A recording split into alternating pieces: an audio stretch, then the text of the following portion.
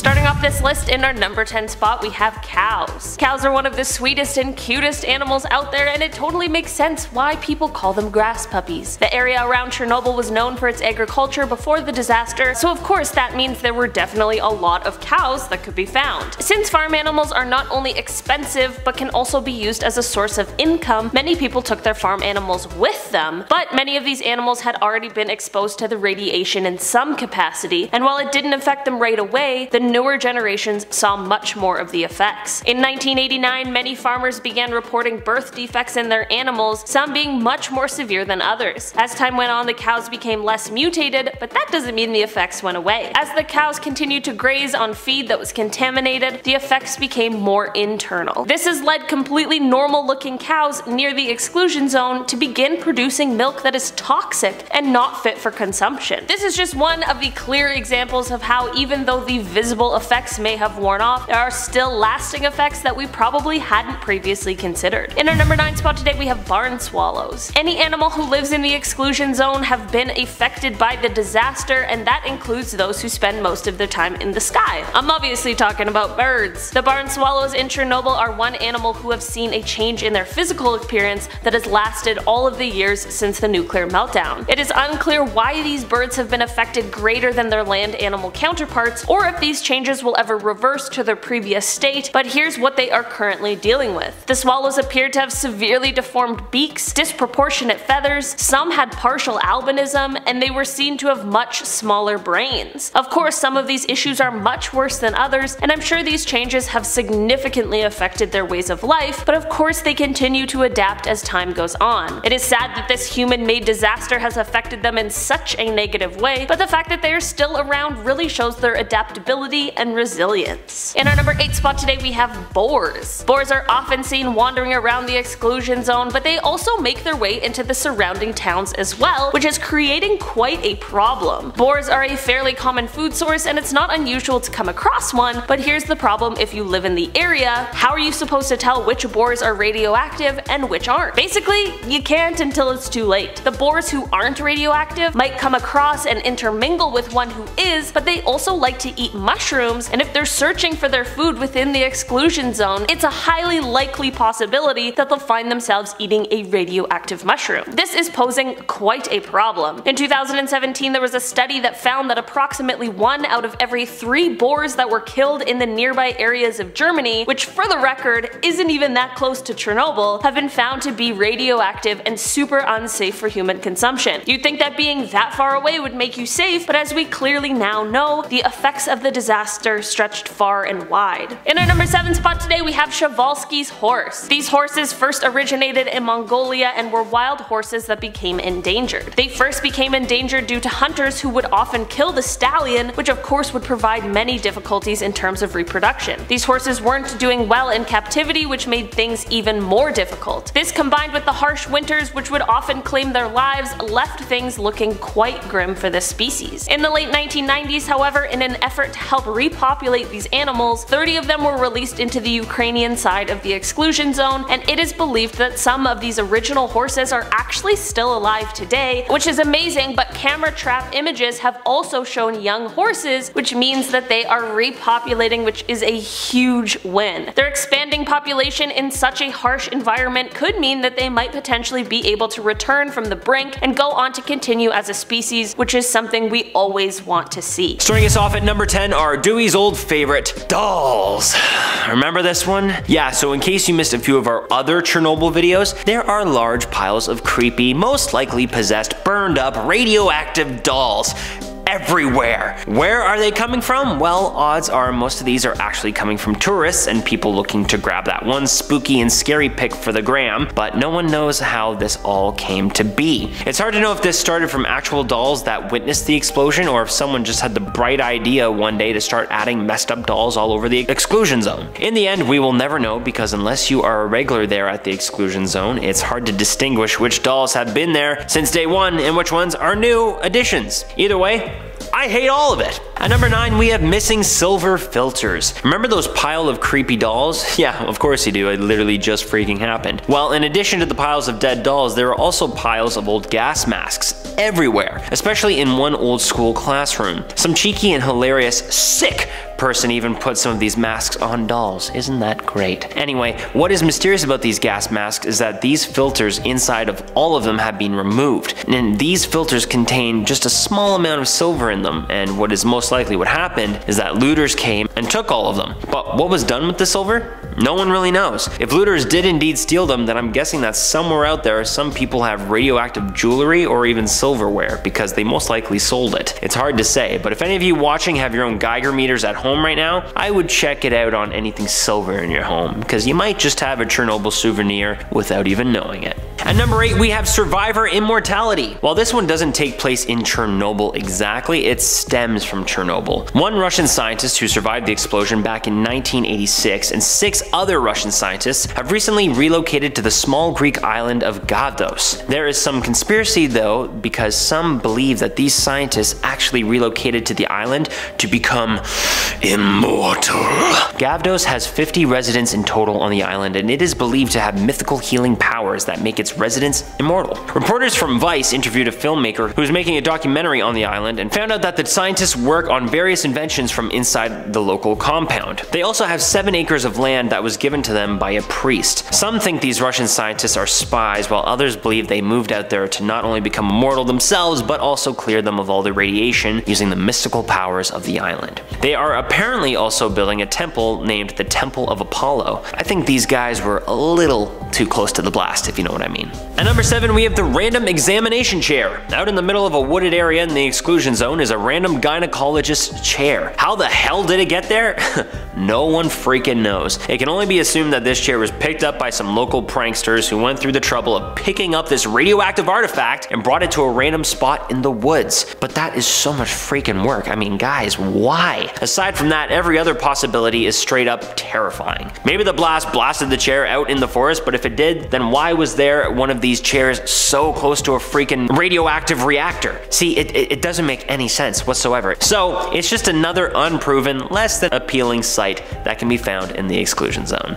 At number 6, we have silhouettes. You may remember this one from one of my other Chernobyl videos too. The mystery here is we have no idea if these silhouettes are actually based on real people or if it's just a morbid art piece done by another Chernobyl creepy artist. New silhouettes show up all of the time, all over the town of Pripyat, and the only other mystery here is who is behind it. Is it one talented artist, or is it a group that has decided to take turns so no one ever gets the true answer? No matter what, these things sure do add to the creep factor of this ghost town, and I'm sure it's also a terrifying sight to see at night. In our number 6 spot today, we have cats. In the rush of the evacuation, many pets were left behind in Chernobyl, and that of course includes cats. With little to do and of course more kittens being born, this paved the way for a group of feral cats to take over the exclusion zone. These cats wander in and out of the zone and find all of their favorite snacks, such as radioactive rodents or the less common radioactive insects. These cats certainly have had quite a difficult time surviving, as they are a perfect tasty snack for much larger predators and are certainly not equipped to deal with the harsh winters, but even still there is said to be at least 100 stray cats living in the exclusion zone. There are efforts underway to have the uncontaminated ones put up for adoption, but the difficulty is in testing them and also re-domesticating these animals who have had to fend for themselves for so long. In our number 5 spot today, we have dogs. Since we just talked about the cats who were sadly left behind, it's only fair we talk about the dogs too. It's strange that these 2 domesticated animals would have such different experiences after the disaster, but they absolutely have. There are far more dogs who have managed to survive throughout the years than cats, but that is most likely due to the fact that they aren't as easy to catch and eat as prey as cats are. But dogs have a whole other challenge, and that is they have a hard time hunting and feeding themselves. There are workers who continue to work the dangerous job at the plant, and they continually feed the dogs living in the zone, which is something that truthfully is so nice to hear. It is also said that there are dogs living in this area that have begun mating with wolves, which is only going to breed dogs that will be more likely to be able to survive on their own, which I suppose is a good thing. Similar to the cats, many of the stray dogs are being studied to see if they can be adopted into homes outside of the zone so that they don't have to continue living in these harsh environments that they really were not bred for. In our number 4 spot today we have European grey wolves. One of the species of animals that has been thriving ever since the disastrous nuclear meltdown has been the European grey wolf. Due to the lack of humans in the Chernobyl exclusion zone, they have been able to thrive, and it has been said that the wolves in this area actually have a population that is 7 times higher than that of comparable sites. Researchers are still trying to figure out exactly why this is happening, but it has obviously shown them that despite the effects of radiation in humans, the radiation clearly isn't affecting the wildlife's ability to reproduce. So this seems like just a regular grey wolf, but here's where things get a little different. Just because the wolves seem to be doing fine doesn't mean they aren't radioactive. These wolves, since they're such a high population, are beginning to travel farther and spread out more, which creates quite a problem. Not that we're just going up and petting wolves, but if you did come in contact with one of these wolves, you'd be getting a high dose of radiation just by touching them. Touching a carcass of these wolves with bare hands is absolutely not recommended. So while it is absolutely incredible to see the wildlife doing so well in this zone, we are now faced with an entirely different issue that we haven't really ever had before. In our number 3 spot today we have the Eurasian lynx. This one is on this list for a different reason than most. It isn't because of anything this animal is or isn't doing, but instead is due to the fact that this animal was once believed to have entirely disappeared from Europe. It was fairly recently in 2014 that researchers realized they had made a comeback in a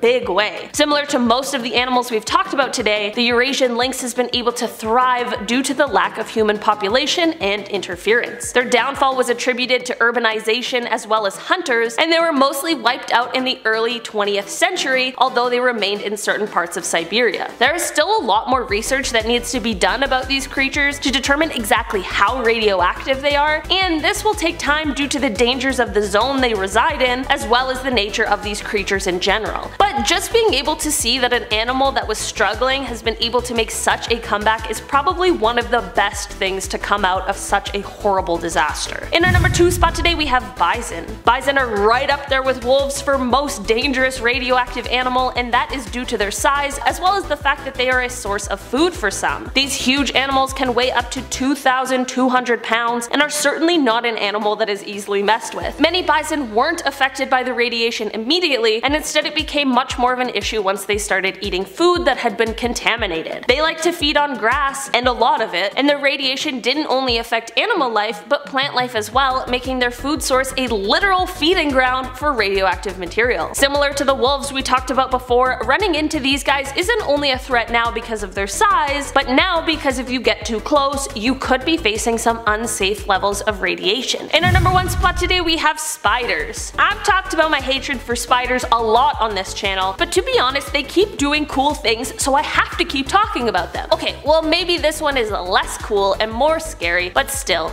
they deserved a spot. Spiders that are residing within the exclusion zone are of course radioactive, but it's not only the spiders that are now dangerous to touch, but it is also their webs. Spiders in Chernobyl are literally making radioactive webs, which is the stuff straight out of a comic book. These radioactive webs are also being woven in much different ways than they were before, which would suggest some sort of genetic mutation at play. Spiders were already a creature I'd like to stay far, far away from, but radioactive spiders really adds a whole other level. Not only are the spiders now dangerous for non-radioactive animals to touch, but walking through their web is equally as dangerous to those who aren't thriving in the radiation. So not only do you have to watch out for the regular old radioactive material, but now also the never-ending construction of radioactive webs. Great. Coming in at our halfway point at number 5, we have a Chernobyl cover-up. In a documentary titled The Russian Woodpecker, Fyodor Alexandrovich explains a conspiracy theory that the Chernobyl blast was actually orchestrated to cover up the failure of the Russian woodpecker. Now, it wasn't a Russian bird or the Russian version of Woody the Woodpecker. The Russian woodpecker was actually an array radar that was meant to detect missiles before they were launched. The device was named after its woodpecker-like sound it would make during its operation. It cost 7 billion rubles and unfortunately did not work. It is suspected that it didn't work because of the northern lights messing with its signals, but it can't be for certain. So instead of suffering this terrible embarrassment, the Chernobyl plant that was known for its instability blew up, distracting everyone from the failure of the woodpecker. It's hard to say how likely all of this is, but when shooting the woodpecker Woodpecker documentary, apparently some pretty weird stuff happened to the documentary crew, such as visits from secret police services, as well as even one crew member being shot by a hidden sniper during the Euromaidan protests.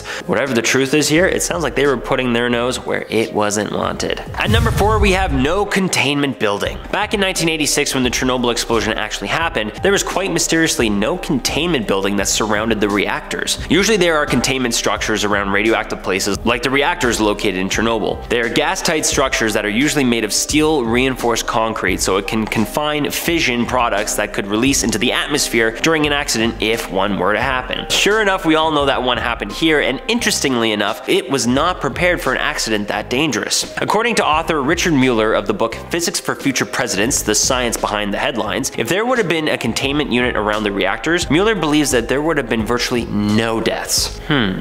Interesting. I wonder if this coincides with any of the conspiracy of the Russian woodpecker as mentioned before. Maybe. Starting us off in our top 3, at number 3 we have alien saviors. In this case, they quite literally came in peace. An eyewitness by the name of Mikhail Varitsky claimed to have seen a large fireball of light hovering above the reactor on the night of the explosion. Later on September 16th in 1989, apparently there was another huge radiation leak, and it is reported that this same ball of light was seen in the exact same spot once again. Many believe it to be aliens that were actually protecting us from the radioactive blast. Some claim that the blast was nowhere near as big as what it could have been, and that these aliens actually helped absorb and clean up whatever extra radiation that they could to save us. You know me, I'm all about the alien theories, but I'm not sure about this one. I will say, many say similar events happened during the Fukushima accident as well. Oh well, aliens, if you are listening to me right now and you did help us, thank you. Now, show yourself. At number 2, we had the Blackbird of Chernobyl. In April of 1986, right before the explosion in July, many reported seeing a large creature that looked like a blackbird flying around Chernobyl. This creature was large with red glowing eyes and was compared to America's legend, the Mothman. Why? What's so similar between a large Mothman and a large blackbird? Well, both of these creatures had large glowing red eyes, as well as both showed up right before major events. The Mothman appeared and was spotted right before the Silver Bridge collapse in Point Pleasant, West Virginia in 1967, which reportedly killed 46 people. Some survivors of the Chernobyl blast reported seeing this giant scary creature fly away from the reactor after the blast. Many believe that this bird was a paranormal entity that was a harbinger of terrible things to come. Others believe it was just a large stork. I don't know what to believe here, but the idea of a giant paranormal creature that is similar to the one that was seen in the US 20 years before gives me goosebumps in the best way possible. I love monster and ghost lore, which is what brings us to our number 1 spot. And finally, coming in at number 1, we have my favorite, ghosts. That's right, not just named a ghost town because it's abandoned, but also because there are many different spirits that are said to be found here. Andrei Karsukov, a nuclear physicist from New York, told one story after his visit to the area back in 1997. Karsukov reports that he went to the power station one day at 7:30 a.m. and visited the number 4 reactor in the sarcophagus. You know, the big containment unit structure that they should have had on there before the explosion? Yeah, that thing. Well, he could not go inside due to the high levels of radiation, but once he was down there, he could hear screams coming from the inside due to a fire. So what did he do? He ran upstairs to the control room to get help, and once he barged open the door, he was told that he was the first person to open that door in 3 years. He was also told that the only way in was where he was, and if someone came in after him, they would have tripped the alarm. So it was impossible for anyone else to be down there except him. There was also a floodlight that turned on and off at very strange moments, leading the crew to believe someone or something was in the building with them. But what was it?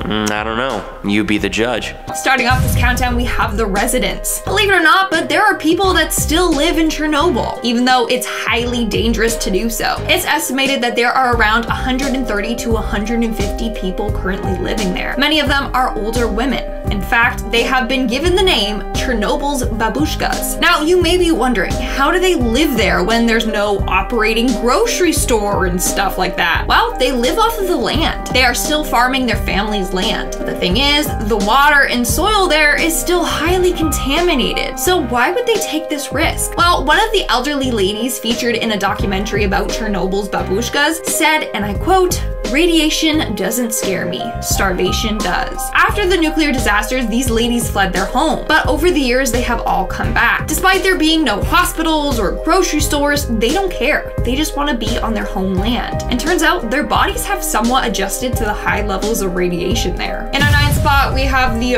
radioactive animals. And if you guys are liking this video so far, then make sure to give it a big thumbs up. The nuclear power plant explosion had a lasting effect on the animals in the area. First off, families had to flee their home and leave their pets behind. As a result, a number of stray dogs that are descendants of those dogs still roam the area. But it's not safe to pet them, no matter how cute they are. And sadly, because of their exposure to the radiation, they don't live a long life. And many of them have health issues. Another animal that is highly radioactive there are the boars. This is because they eat grubs, tubers, and roots in the soil where the radioactive isotopes have settled. Not only that, but birds and rodents have been found with tumors and cataracts, all from being exposed to the radiation in the area. Coming in at number 8, we have the creepy doll beds. There are a bunch of people who go around Chernobyl purposely trying to make it creepier. They have been given the name the disaster tourists. They have been known to take creepy old dolls and place them on windowsills or hang them from buildings, etc. They also did this really creepy thing in an abandoned school. They rearranged a kindergarten classroom and placed a doll on every single one of those dilapidated beds. That literally looks like something straight out of a horror movie. Seriously, out of all the abandoned places there, that one looks like it would for sure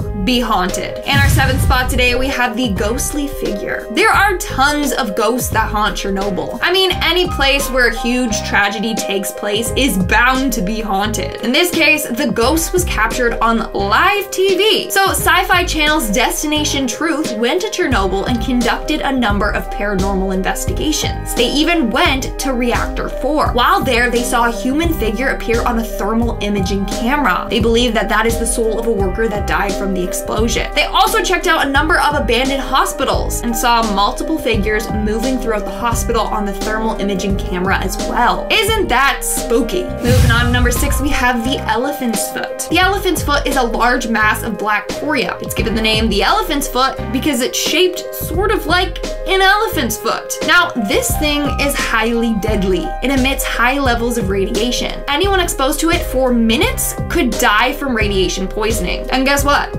Although it's not as active as it was back in the day, it is still generating heat and still melting down into the base of Chernobyl. The scariest part, if it comes in contact with water, another explosion could occur. Now, eventually the elephant's foot will cool on its own, but even then it will still remain highly radioactive. And no one should ever go near it. We are now at our 5th and halfway mark with the raccoon dog. This is a really freaking weird animal found in Chernobyl. When people first saw it, they actually thought the radiation caused a dog and a raccoon to just fuse together. Basically, they are found all throughout the exclusion zone, and they are thriving there. It's crazy to see how they have adapted to live in a highly radioactive area. Now, these things are freaking cute. In fact, they are the most observed animals in that area by scientists. Coming in at number 4, we have the firebugs. These are tiny but deadly radioactive bugs. They were discovered back in 2011 when 2 friends were out collecting flowers in the exclusion zone. Don't worry, they were doing this for scientific reasons, you know, to study the pollen, not to just create a deadly radioactive bouquet of flowers. Anyways, while doing so, they came across these firebugs. They then went around collecting hundreds of these bugs. Some from areas with higher levels of radiation and some from areas with lower radiation levels. In the end, they found that those exposed to higher levels of radiation had deformities. I mean, yeah, just as you suspected. Either way, you don't want those bad boys crawling on your skin for a number of reasons. In our 3rd spot today, we have the mutated wolves. The wolves from Chernobyl are another animal that are most commonly studied by scientists. In fact, some have been tagged with GPS collars to help track the levels of radioactivity there. Here's the thing. There was this whole scary legend going around that the wolves living there got mutated and were now highly aggressive and massive in size. There were stories being told of these massive wolves hunting down humans and attacking any and every animal. Turns out that this was false. But here's something interesting. Scientists believe that the wolves there have been mating with the dogs there, and in the end, they are creating these large dogs that look like wolves. It's pretty interesting. I want a wolf dog. Another interesting thing is that research has shown that the radiation isn't really affecting them. In fact, the wolf population is thriving there. As a result, they have concluded that humans have a greater negative impact on animals' lives than radiation does. Isn't that insane? It is said that there are around 300 wolves living in the exclusion zone. But again, like all the animals mentioned on this list, they are highly radioactive and dangerous to get close to or even pet. Coming in at number 2, we have the tombs. This is one of the saddest things at Chernobyl. But basically, a number of individuals that got exposed to the radioactive materials and died had to be buried in basically a big concrete coffin. Let's take a look at a man named Vasily Ignatenko. On that day, he went to the roof of the power plant to extinguish the fires. Sadly, he was exposed to a lethal dose of radiation and passed away. He was only 25. Now, his body was still radioactive. So Vasily, along with 27 other firefighters, were buried under big amounts of zinc and concrete. They did this to protect the public from the radiation emitting from their bodies. They were buried all around the reactor. It's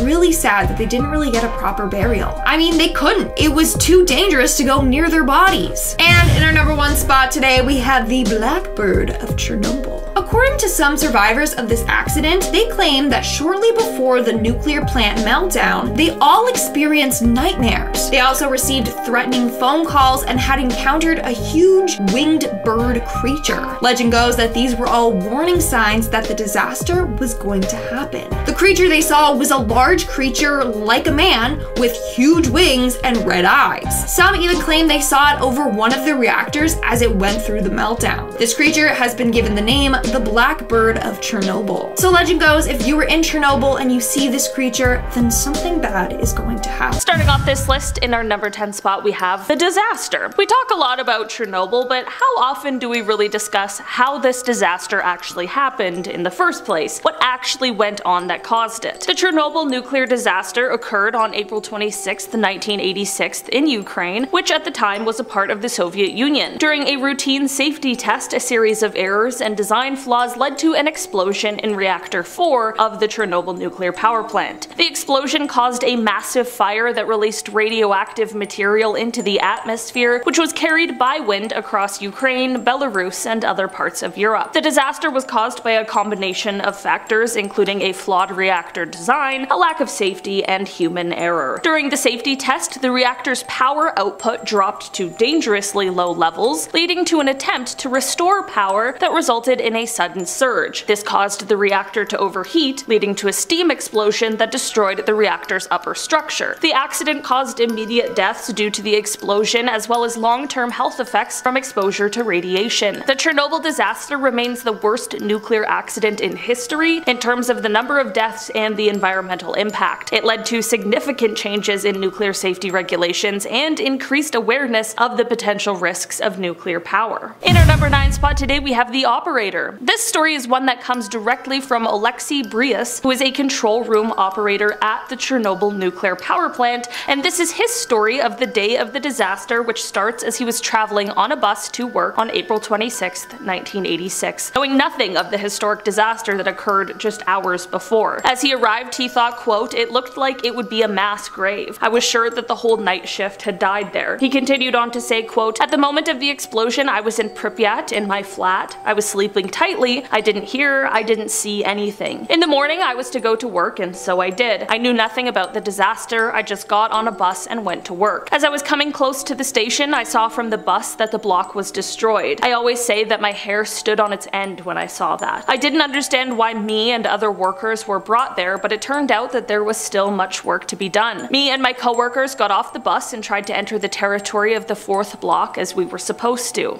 There was a guard wearing a rubber-coated army suit who had orders not to let anyone in. Finally, they agreed. The guarding sergeant gave us each a pill of potassium iodide. I took it immediately. It was a special medicine made to protect the thyroid gland from radiation. All my life, I remember him with gratitude. The upper part of the reactor and the separator barrel were open. The main circulating pump was seen from the outside. Down the reactor, I saw the reactor's emergency cooling system all ruined. Its pieces were mixed with slabs of concrete. I was stepping over lumps lumps of black graphite. I didn't want to admit what I saw, just like many other people, that it was black graphite. Alexei goes on to explain that he and the other operators had to, quote, save those injured by fire, debris, hot water, and steam and radiation. We were to find them, carry them out, and deliver them to the medical personnel and go look for others. We saved and brought everybody out except for one person. He is still somewhere there inside the reactor. In our number 8 spot today, you know, a bit of a bit of a break in the really dark story, we have cows. Alright, cows can cheer anybody up. The area around Chernobyl was known for its agriculture before the disaster, so of course that means there were definitely a lot of cows that could be found. While many people who were forced to evacuate had to leave their animals behind, since farm animals are not only expensive but can also be used as a source of income, many people took their farm animals with them. Unfortunately, however, many of these animals had already been exposed to the radiation in some capacity, and while it didn't affect them right away, the newer generations saw much more of the effects. In 1989, many farmers began reporting birth defects in their animals, some being much more severe than others. As time went on, the cows became less mutated, but that doesn't mean the effects went away. As the cows continued to graze on feed that was contaminated, the effects became more internal. This has led to completely normal-looking cows near the exclusion zone to begin producing milk that is toxic and not fit for consumption. While some of the outside and more visible effects of the radiation has worn off, there are still many unseen effects that continue to be prevalent today. In our number 7 spot today, we have the liquidators. In the immediate aftermath of the disaster, Soviet authorities sent in robots to help with the cleanup efforts in the most hazardous areas. This was an amazing idea until the robots quickly became damaged or destroyed by the high levels of radiation in the environment. The robots faced several challenges, including damage to their electronic components and problems with their movement systems. The high levels of radiation also made it difficult for the robots to function, as the radiation would interfere with the robots' sensors and their controls. Of course, with robots out of the picture, humans were the ones who continued with the cleanup efforts. Known as liquidators, these people were primarily Soviet military personnel, firefighters, and volunteers who were tasked with containing the radioactive material and preventing further contamination, and they faced extreme danger and were exposed to high levels of radiation. Many of these people were working without proper protective gear and in close proximity to the highly radioactive material. Despite these dangers, the liquidators worked tirelessly to contain the disaster and prevent further harm. Many of the liquidators suffered from acute radiation sickness, with symptoms including nausea, vomiting, and diarrhea. Long-term health effects including cancer and other illnesses have also been reported among the liquidators. The liquidators played a very vital role in preventing further harm from the Chernobyl disaster, and they are often referred to as heroes for their bravery and their sacrifice. Many have received recognition and awards for their efforts, but many continue to suffer from the long-term health effects of their exposure to the radiation. In our number 6 spot today, we have the abandoned amusement park. The Pripyat amusement park, located in the town of Pripyat in Ukraine, was set to open on May 1st, 1986, just days after the Chernobyl nuclear disaster. The park was intended to be a celebration of the town's prosperity and the Soviet Union's technological achievements, but it never opened its doors to the public due to the disaster. The park features a Ferris wheel, bumper cars, a carousel, and other rides which still stand today as an eerie reminder of the town's abandoned past. The Ferris wheel is particularly haunting, with rusted and decaying carts. The amusement park was never fully completed and its rides were never tested or operated, and today it serves as a chilling symbol of the devastating impact of the Chernobyl disaster on the town and its people. Despite the danger posed by the high levels of radiation in the area, the Pripyat amusement park has become a popular destination for tourists seeking to witness the haunting beauty of the abandoned rides and the town itself. In our number 5 spot today, we have the pilot. This is another first-hand account from right after the disaster, and this one comes from Igor Pismensky, who was a helicopter navigator following the disaster. After the meltdown, helicopter crews were sent out to try and spread decontamination materials over the site. One of these crews was actually killed trying to do this work after they crashed at the site. Of the disaster, Igor said, quote, "They told us there had been an explosion at the plant plant, so they needed our help. The mission was, after the firemen, to drop down loads of stuff from helicopters to the destroyed reactor. First sand, then lead, dolomite, boron. We would load up about 15 kilometers distance from the reactor. They would put sandbags into parachutes, then we would take off and pass around in a conveyor fashion. There would be a circle of up to 40 helicopters in the air, which would fly over and right above the reactor every 2 to 3 minutes. No one opened the windows. The chopper was all shut, but it was not airtight. It was not protected against radiation. The view of the destroyed reactor down below, after the main fire had been put out, you could see separate glowing reddish fire beds in the first days. This was the view from the height of 200 meters. Of course, we knew this was dangerous, but what we did not have was adequate protective gear for the mission, but that's the responsibility of those who sent us there. Radiation is considered invisible. It cannot be seen, but you can feel it. That is, you can feel a certain metallic taste in your mouth and a sore throat. Radiation never passes without a trace, so the consequences are always there, and radiation usually hits precisely those parts of the body that are the most vulnerable. So for everyone who's gone through Chernobyl, there are consequences. I remember so well the first time we flew over Pripyat town. The whole town had been evacuated by then, but everything looked sort of surreal. Linen is hanging on laundry lines, on balconies, you see dropped bicycles, abandoned cars, no life around, all people gone, but their stuff is still there. When the catastrophe happened, there was the Soviet Union. We had 15 constituent republics playing their part in handling this mess. Today, no country in the world would be in a position to handle the problem of this magnitude if it happened again. In our number 4 spot today, we have the elephant's foot. The elephant's foot is a highly radioactive mass of corium that was formed during the Chernobyl nuclear disaster. It is named after its shape, which resembles that of an elephant's foot. The corium was formed when the reactor's core melted down, causing a mixture of melted nuclear fuel, concrete, and other materials to form into a highly radioactive mass. The elephant's foot is estimated to have had a temperature of around 2,700 degrees Celsius at the time of the accident and emitted lethal levels of radiation. The initial workers who tried to remove the elephant's foot from the reactor died within weeks due to the radiation exposure. Today, the elephant's foot remains extremely radioactive and is still inaccessible. It is estimated to be one of the most dangerous objects in the world, with exposure to it resulting in almost certain death within minutes. In our number 3 spot today, we have Kopachi. Kopachi was a village in Ukraine that was affected by the disaster. The village was situated close to the nuclear power plant, and its residents were exposed to high levels of radiation. To contain the spread of contamination, the Soviet government ordered the evacuation and burial of the village, including burying the contaminated soil under a layer of clean soil. Today, Kopachi remains abandoned and designated as a part of the exclusion zone around the Chernobyl plant. The village and surrounding area serve as a reminder of the devastating consequences of nuclear disasters and the importance of nuclear safety. In our number 2 spot today, we have the plant. It might come as a surprise, but the Chernobyl nuclear plant didn't just shut down entirely after the disaster. Despite the contamination and the risks associated, they continued to use the plant for years to come. Reactor 4, which exploded during the accident, was completely destroyed, and the other reactors were shut down over time. The Soviet government continued to use parts of the plant for several years to generate electricity and heat for the surrounding area, but eventually the plant was decommissioned. It wasn't until December of 2000 that the final reactor, Reactor 3, was shut down. Reactor 2 was shut down in 1991, and 1 was shut down in 1996. It is thought that the plant should be fully out of use by 2028. And finally, in our number 1 spot today, we have the containment. After the disaster took place, the damaged reactor, reactor number 4, was sealed in a heavy concrete sarcophagus that was meant to keep the radiation concealed and contained. While this may seem like a foolproof plan, there are many debates about how effective this containment actually is and how effective it may or may not continue to be. These are, of course, super important questions, and considering the fact that it's something we've never really had to deal with before in any way, how are we really supposed to know until we try? The building of a new structure called the New Safe Confinement Structure started in 2006, and it was completed in 2017. The new structure is 843 feet wide, 531 feet long, and 356 feet tall, and is meant to keep the reactor and its previous sarcophagus contained for at least the next 100 years. Despite that relatively short amount of time, experts say that the exclusion zone and surrounding area will remain uninhabitable for the next 20,000 years. Starting us off at number 10 is an abandoned carnival. Now, I have always known carnivals to be very upbeat and happy places, but I think it's safe to say after toxic radiation,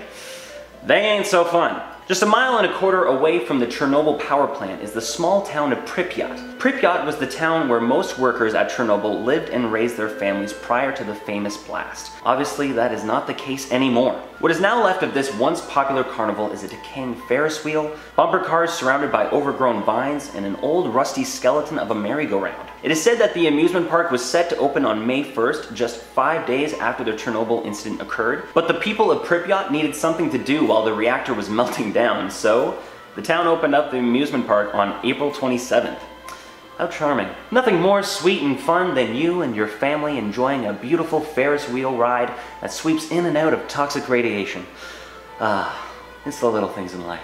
In our 9th spot today, we have the ghosts. A number of people lost their lives over this terrible disaster, and it's believed that their souls are still around, haunting Pripyat. This one story in particular will give you the chills. It was told by nuclear physicist Andrei Karsukov.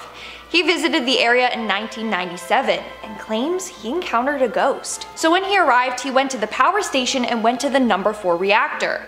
That's where the explosion occurred. Now, he was there taking radiation readings when all of a sudden he heard someone screaming for rescue from a fire coming from inside. He said that it was impossible for someone to be inside of the old reactor room. For starters, the door requires a password and a handprint. And not only that, it would have tripped an alarm if someone managed to get inside. Yet, the screaming was clearly coming from inside. It sounded like someone was desperately trying to escape.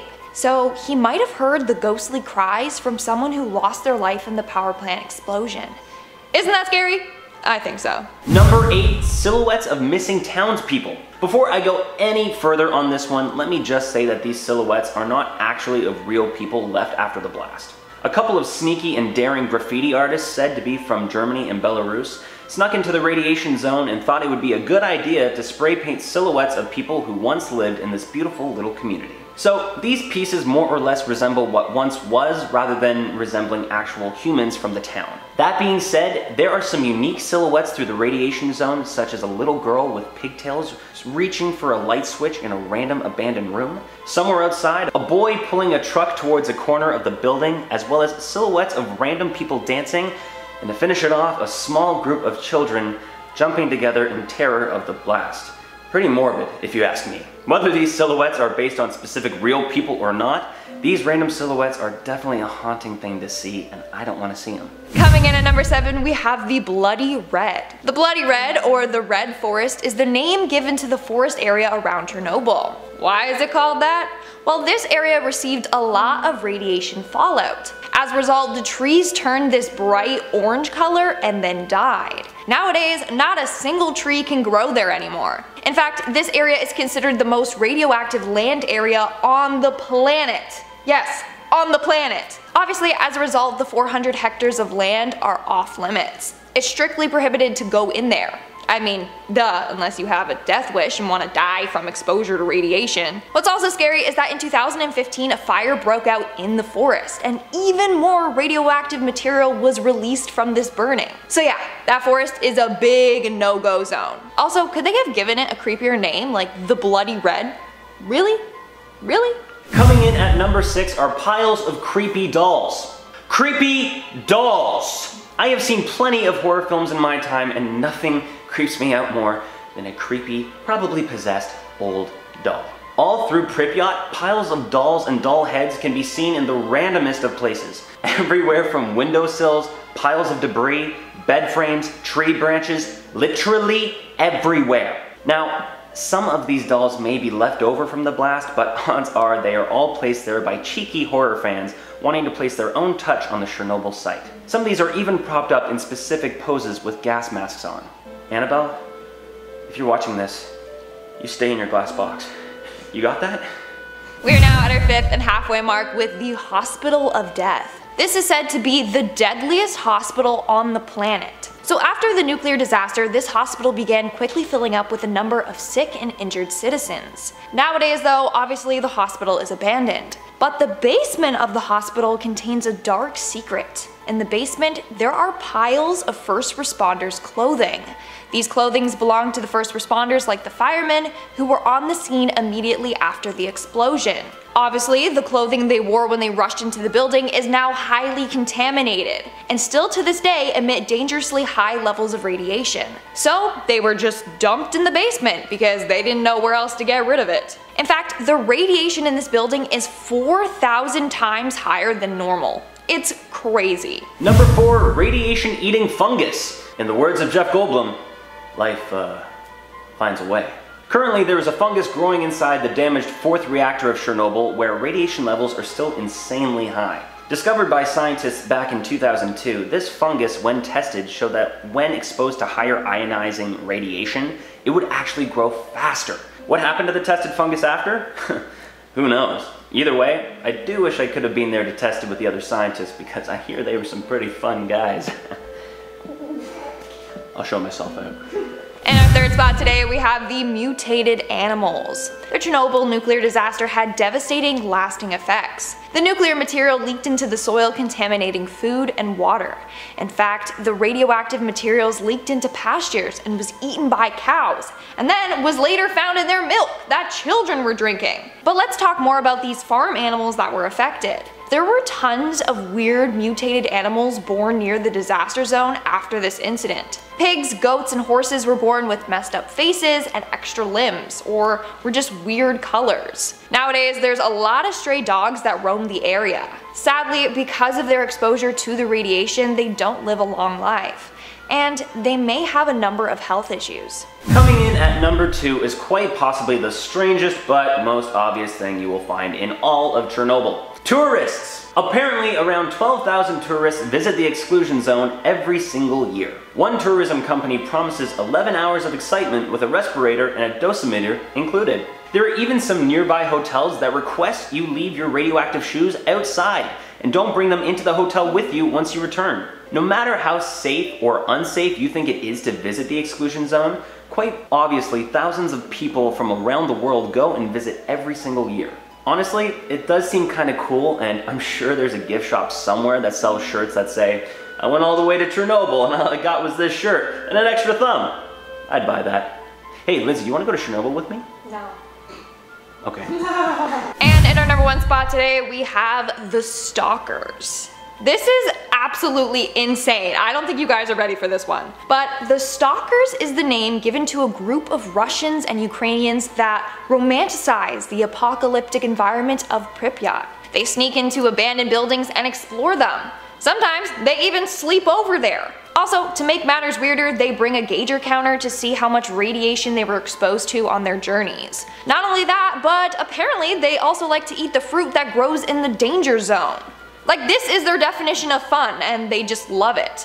I highly recommend you don't do this, for a number of obvious reasons. Starting off this countdown, we have the sarcophagus. Basically, this is a massive steel and concrete structure that covers the Chernobyl power plant. It was designed to help contain the radiation. The construction of the structure lasted for 206 days, and those working on it had to work in shifts of no more than 7 minutes. Any more time spent near the reactors would have killed them. But still, they did sacrifice their lives building this because thousands of workers still died from exposure to the radiation. Those that survived got severely ill, and majority of them developed cancer. Nowadays, the sarcophagus is still there, but it's beginning to crumble. In 2019, they were in the process of dismantling it because it was going to collapse. So a new one is currently being installed. That's probably the scariest thing in Chernobyl because of how deadly the building it's containing is. Coming in at number 9, we have the gas masks. And if you guys are liking this video or want to see part 3, then smash that like button. Chernobyl already looks like the place where an apocalypse occurred. Buildings are completely abandoned, run down, and overgrown with nature. What doesn't help is the piles upon piles of gas masks scattered all throughout Chernobyl. This really adds to the eeriness of this place, and again, makes it look like a place where a zombie or alien takeover occurred. In fact, there is one room inside a school which is just completely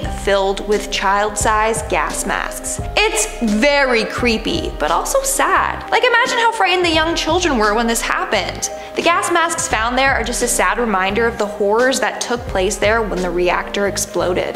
Moving on to number 8, we have the rotting toys. Littered all throughout the city are toys or personal belongings people had to leave behind. The saddest thing to see are pictures of children's toys left behind. Like, I just think that was probably someone's favorite little dolly. Go anywhere there and you'll find items scattered everywhere, now broken and covered in filth. Like, imagine you're rushed out of your home and have to leave behind all your personal belongings. That must have been so hard. I can't imagine how everyone must have felt. It's really depressing to think about. Moving on at number 7, we have the examination chair. So this one is pretty strange, but somehow a gynecologist's examination chair ended up in the middle of the woods outside of a hospital. Not only is that super weird, but it's also super creepy. It's all rusted and beat up and looks like an old torture device. Not only that, but that means someone had to go inside the abandoned hospital, find that chair, and then carry it all the way back down and into the woods. I got a lot of questions. Why would someone do this? And how long did it take them to do this? And again,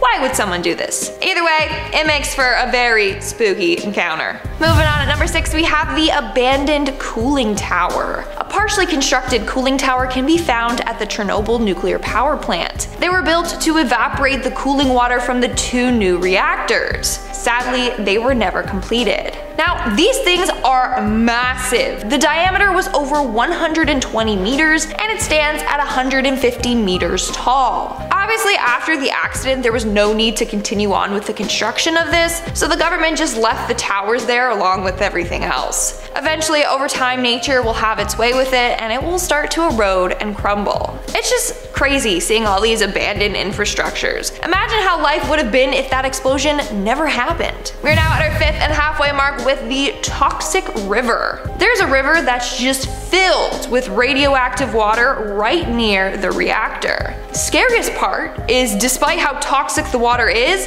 a bunch of aquatic life live there. In particular, giant catfish. Yes, giant catfish. A video from 2016 shows a massive catfish swimming in the water. People originally were like, oh my god, what the heck is that? It must be some sort of mutated animal. Later, it was just found out to be a giant catfish. But still, what the heck? And it's the fact that they have adapted to be able to survive in that highly toxic water. Like, that just baffles me. Not only that, but they can thrive there because the water has no higher predators. Obviously though, you're not allowed to go fishing there.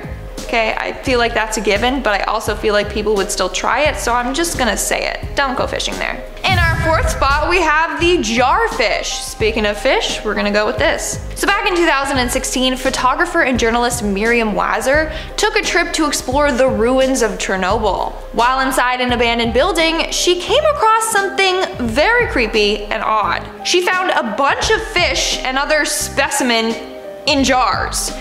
Why someone was collecting fish, it just baffles many. And they weren't even like proper beakers or science mason jars. No, it looked like someone emptied out their jar of pickles and then used it to store the specimen. I think it's best if those remain untouched. Like, can you imagine how stinky they would be if they were open nowadays?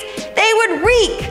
Old stinky fish is not something I would ever want to handle. Now, the other specimen beside the fish are unknown. No one knows what the heck they are. But if you know, let me know in the comments below. Coming in at number 3, we have the abandoned hospitals. The hospitals at Chernobyl are quite eerie. They're just filled with rusted, empty hospital beds, littered syringes, and more. The walls and floors are cracking, and there's dirt and questionable red marks on the floor. I think the saddest thing though is that these hospitals are often trashed with medical supplies just tossed everywhere. The days after the explosion happened, people were frantically rushing to hospitals. Hospital staff were overwhelmed by the amount of people there. This moment is still preserved in the hospitals to this day. It's pretty dark once you think about it. And at number number 2 today, we have the Sad Alley. The Sad Alley, or the Alley of Memory, is an alley in the Ukraine created in memory of the villages and residents who had to flee from their homes during the disaster. Basically, it's a walkway with signs lining the sides. These signs are names of cities and villages that had to evacuate and leave everything behind. It's a way to ensure we just never forget the impact that this disaster had. It's really sad. And in our number 1 spot today, we have the radioactive spiders. Yes, you heard me correctly. Imagine if Peter Parker got bit by one of these bad guys. He'd be like a weirdly mutated Spider-Man or something like that. But anyways, the spiders in the exclusion zone are radioactive. So you definitely don't want to be bit by one. Oh wait, it gets worse. They also make radioactive webs. Yeah, you heard me, that's a thing. So you don't have to just worry about these spiders, but you have to worry about walking through their deadly webs. Like, what the heck? No thank you, nuh-uh. I'm not a fan of spiders, but imagine radioactive ones. That sounds like it belongs in a horror movie. Radioactive, radioactive. Starting off this list, in our number 10 spot, we have the reactor visit. This is a story that was told by a nuclear physicist from New York, Andrei Karsukov, and he told this story after he visited Chernobyl in 1997. During this visit, he went to the power station around 7:30 a.m. and he went into what was left of reactor number 4. This is where the explosion occurred. He began to take some radiation level readings, but suddenly he began to hear someone scream. He said, quote, "I ran upstairs to tell someone, but they said that when I entered the reactor control room, I was the first person to open that door in 3 years, and the only way to get inside the old reactor is through the doors I came in through. If someone had gone inside the reactor when I was not looking, they would have tripped an alarm that goes off when the reactor door is opened mechanically. The reactor door requires a password and a handprint, yet someone or something was inside." Later that evening, as we were eating dinner outside the building by the river next to the plant, a floodlight turned on in the room of the installation. There was no way anyone could be inside. As we ate, we figured there was a power surge or something. Then, just as my colleague said that, the light turned off. Maybe the reactor itself is now haunted by the souls who lost their lives as a result of the meltdown. In our number 9 spot today, we have the Chernobyl ghosts. While you can visit certain parts of Chernobyl today that have been deemed safe, taking a trip may not be for everyone, or perhaps it's too far, or whatever 100 reasons there are for not visiting the site. But with the technology we have now, there's another way you can visit the site, and that is through trusty old Google Maps. Many internet people have walked through the streets of the exclusion zone, searching around, seeing what photos Google Maps holds. But with those virtual tours comes something that is absolutely terrifying people, and that is the apparent sightings of what is referred to as the ghosts of Chernobyl. People have reported seeing shadowy figures, sometimes even faces, in the abandoned buildings left in the exclusion zone, and I have to admit, some of the screenshots I've seen are pretty terrifying.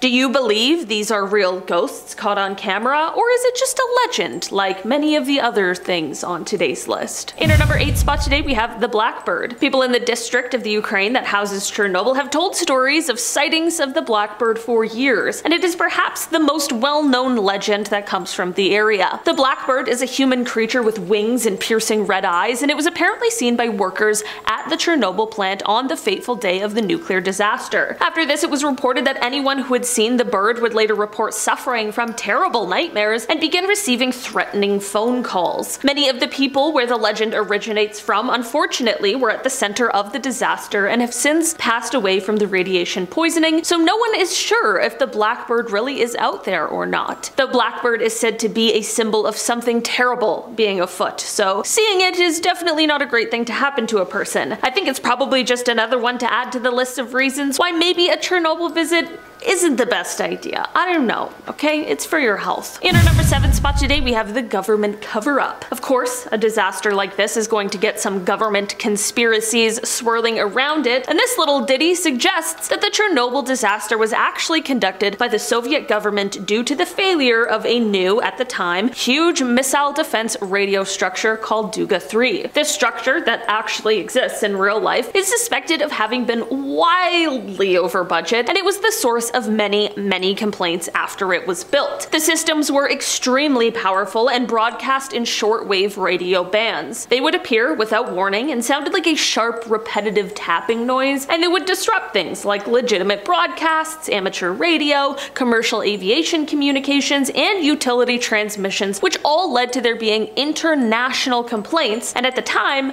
people didn't know what it was. This strange noise actually would go on to gain the tower the nickname Woodpecker for an idea of what the sound sounded like. Because of the fact that people didn't know where the sound was coming from, it led them to think that the signal was actually being used for things such as Soviet mind control or weather control experiments. So the story suggests that in order to eliminate it, the nearby Chernobyl facility was allowed to go into meltdown. It seems like they probably could have done something much less lethal and much less damaging, so I'm not exactly sure how true this one could possibly be, but there are definitely people out there who believe it. In our number 6 spot today, we have the spiders. The spiders that are residing within the exclusion zone are, of course, radioactive, but it's not only the spiders that are now dangerous to touch, it's also their webs. Spiders in Chernobyl are literally making radioactive webs, which is the stuff straight out of a comic book. These radioactive webs are also being woven in much different ways than they once were, which would suggest, of course, some sort of genetic mutation is at play. Spiders were already a creature I'd like to stay far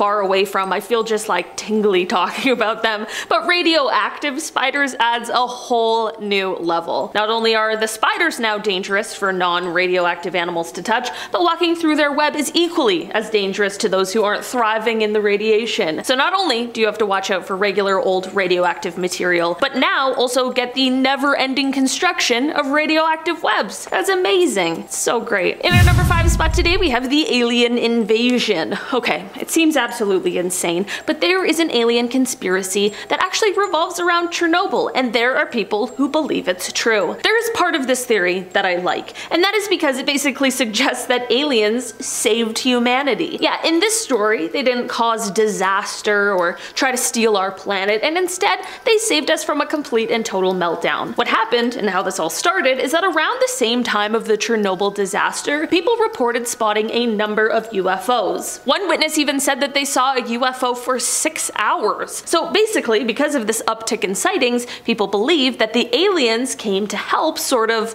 diffuse some of the radiation levels that were seen after the disaster. This would have helped to prevent an even larger blast with an even higher amount of death and illness. This is sort of a conspiracy brought up to explain how, while this meltdown was of course catastrophic, it didn't leave like apocalyptic level damage, which believers of this theory said there should have been. So what do we think? Did aliens come to save the planet? In our number 4 spot today, we have the musician. This is a story that comes from a Redditor named Jake, but this actually isn't Jake's story. This is the story of a man named Yuri who Jake met at a bar in Finland. Yuri is actually a Chernobyl survivor, and he had quite the harrowing tale to share with Jake. Yuri is a musician, and at the time of the disaster, he was in a state-sponsored musical dance troupe. Basically, as soon as the disaster happened, this group was called upon by the government to come in and calm the people living in the area. Yuri said, quote, "Mere hours after the meltdown commenced, our bus entered the exclusion zone at checkpoint Dityatki. We were told not anything, and the soldiers made it forbidden for speaking with the village people. Imagine not knowing a disaster taking place, yet seeing the strange workings of the radioactivity all around. Everyone was sick and dying, yet quarantined and not allowed to leave the zone." This is all chilling, but this is where the story takes a terrifying turn. He begins to describe their final performance, which was in Pripyat. The ballerina danced, knowing something horrible had happened, and she danced like never before, and she even let her hair down from her bun to just let it flow. Suddenly though, Yuri noticed that these locks of hair weren't just falling out of her bun, they were falling down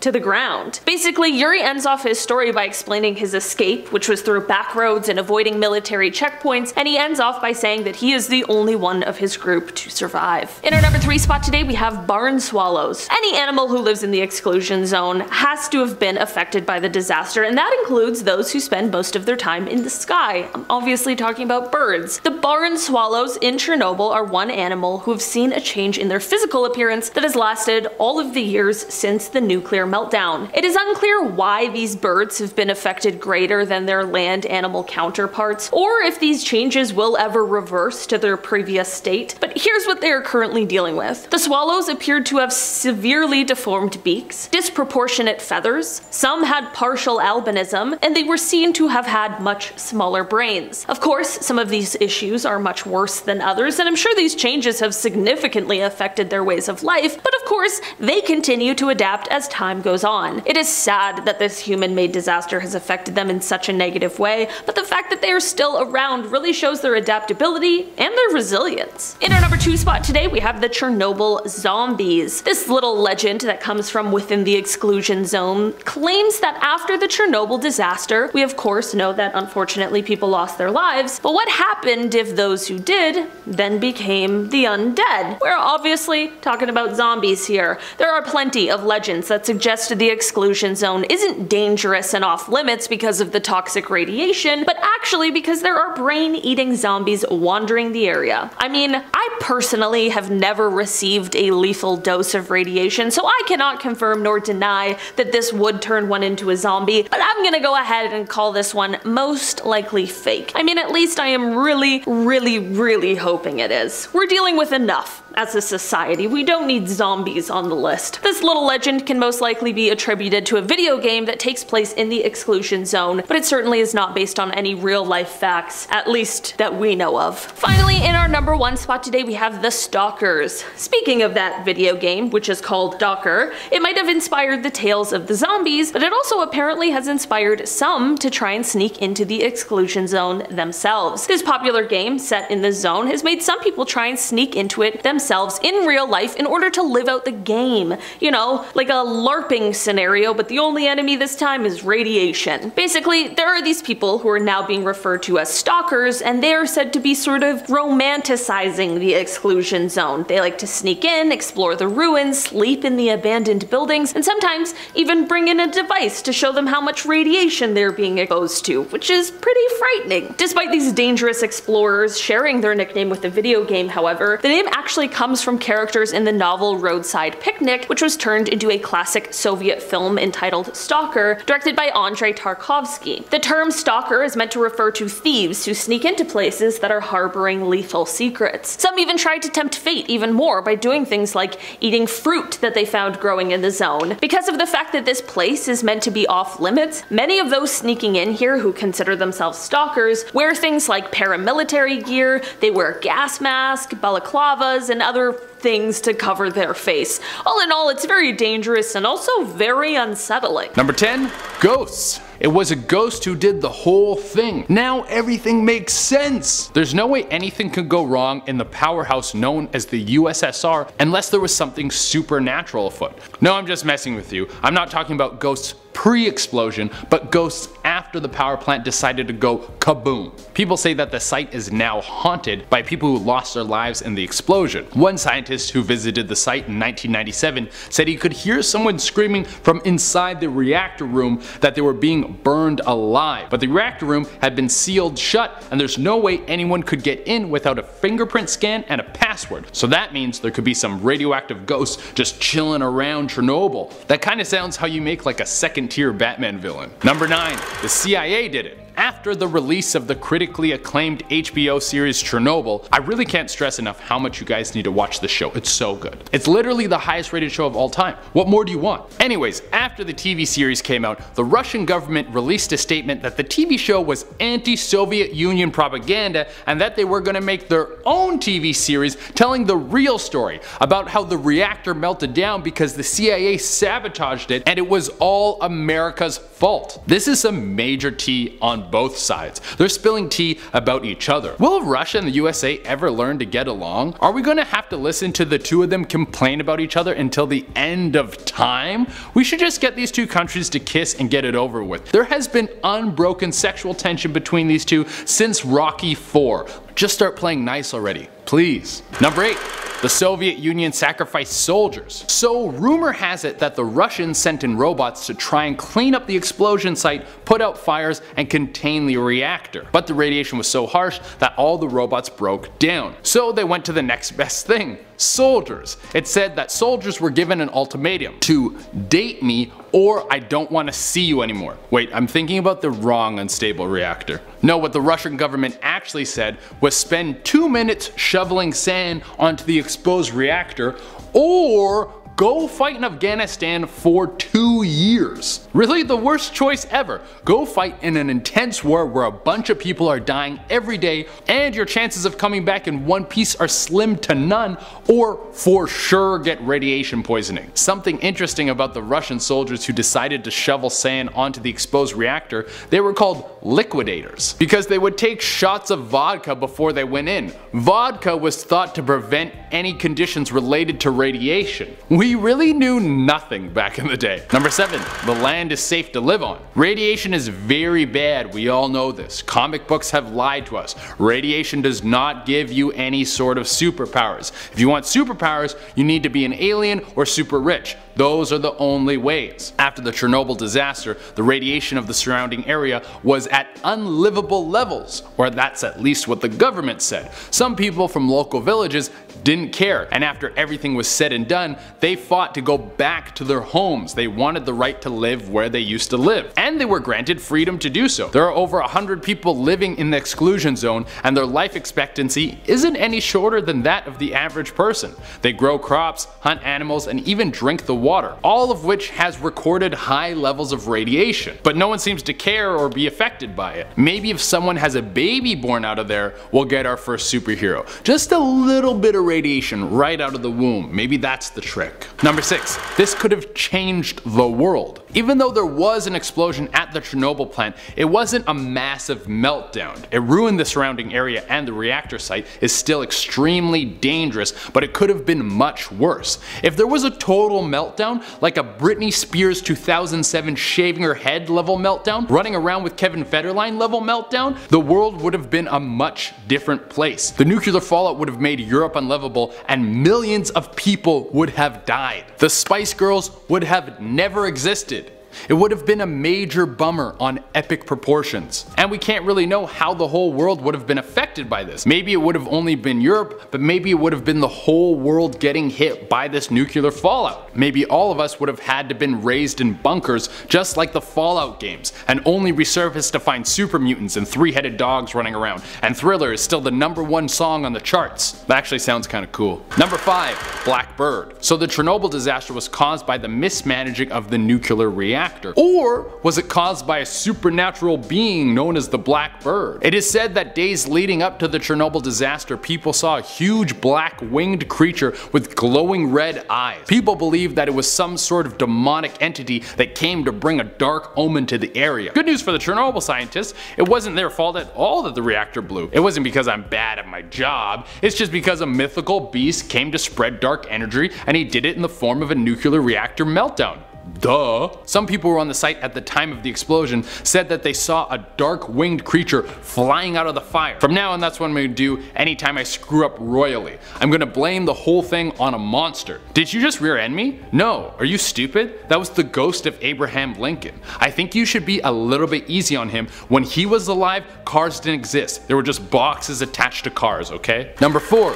Mutated animals. There's a theory that from the explosion, many of the animals who were in the radiation zone were affected by the blast and caused to mutate. There's even the taxidermied body of a deformed piglet on display at the Chernobyl Museum. There hasn't been extensive research on the matter, so it's unsure if any cancer growth or defects that were found on animals were because of the blast or were gonna happen anyways. Now enough time has passed and so few humans visit the area that the animal population has actually increased. I would say that the Chernobyl disaster caused the Teenage Mutant Ninja Turtles and that they're actually Russian, but TMNT actually came out 2 years before the disaster happened. I guess the Chernobyl version of TMNT would be middle-aged Chernobyl scientist human in great pain. Number 3. The meltdown was a cover-up. Take out your makeup wipes, girl, because we got to uncover some tea. I think that should be my new catchphrase. Well, this is some major tea about the Chernobyl disaster. There is a rumor that the whole thing was a cover-up for a failed secret experiment known as Project Woodpecker. Project Woodpecker was a giant set of radio towers that were supposed to give the Soviet government the ability to detect nuclear missiles before they were launched. If this thing was to work, it would be huge. They could know where other countries were keeping their warheads and if other countries were lying about having nukes at all. But the project failed, and because the people working on the project were so afraid of what would happen to them if the higher-ups found out about the failure, it's said that they orchestrated something that would distract everyone from the problem and also destroy the problem. Pretty sneaky plan, but kind of a long shot. Too many things would have to go perfectly right for this to be true, but if it is true, it's some major tea. Number 2, the meltdown was caused by the KGB. Girl, if you thought the last one was hot, I got some scorching tea for you. There have been rumors that the whole Chernobyl meltdown was a plot by the KGB to control Europe. By causing the reactor to explode, it would strike fear into the rest of Europe when it came to building their own nuclear power plants. After the whole world was watching as a reactor melted down and almost destroyed the entire continent, not a single soul would get in line to buy a shiny new power plant. Instead, all of Europe would have to rely on Russia for energy, since they have a huge amount of natural resources. This would give Russia an insane level of power for the unforeseeable future. This is hot tea. And number 1 on our list, UFO heroes. Alright, it's time to go way off the rocker with these theories. I was able to dig up some reports of people saying they saw UFOs that helped stop the reactor from becoming a major disaster. Mikhail Vartitsky was there on the day that the reactor went, and he said he saw several glowing objects fly over the broken reactor. He then saw a beam of red light shoot out from the glowing object, and then it flew away. People believe that some alien friends came down to have our back in this terrible time of need. They were like, humans invented tacos. We must save them.